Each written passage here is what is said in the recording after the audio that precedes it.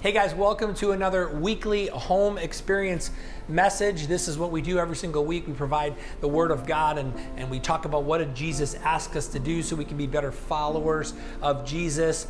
But this week we're going to do things a little bit different. You notice I'm in a gym. I'm in a gym because I want to encourage us to continue to participate in the spiritual disciplines and the things that Jesus did. We need to get a spiritual workout, and I'm going to get a spiritual workout this week because last week when I was talking about discipleship with the Lord, and I was like, man, just show me what that's supposed to look like. Give me the scripture verses. Like, how do you want me to lay this out for folks? He said, this is what I want you to start doing. I want you to take your schedule next week. I want you to clear Tuesday, Wednesday, and Thursday, everything that you have to do. I just want you to clear it out and then send out a text message and offer people 45 minutes to have an opportunity to have a discipleship conversation about spirituality, about life, about love, about Jesus, about whatever's happening in their life. Just do it.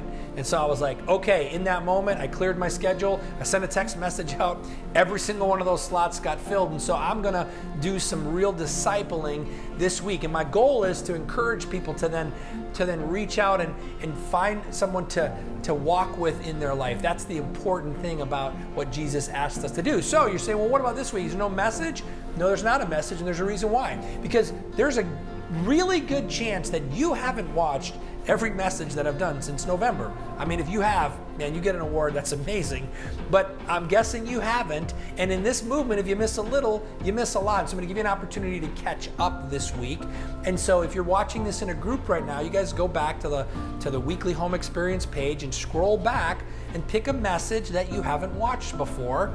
And then go through that, go through the questions and see what God's gonna speak to you about. If you have watched every single one and you're in a group, then I would say go back and discuss what we talked about last week, which is to go the extra mile. We said we're gonna make an action plan on how we're gonna go the extra mile for somebody and then talk about how that is. And listen, don't get discouraged if you didn't go the extra mile yet or you didn't really make a plan. Challenge each other, encourage each other to do that and how you can serve people right where you're at.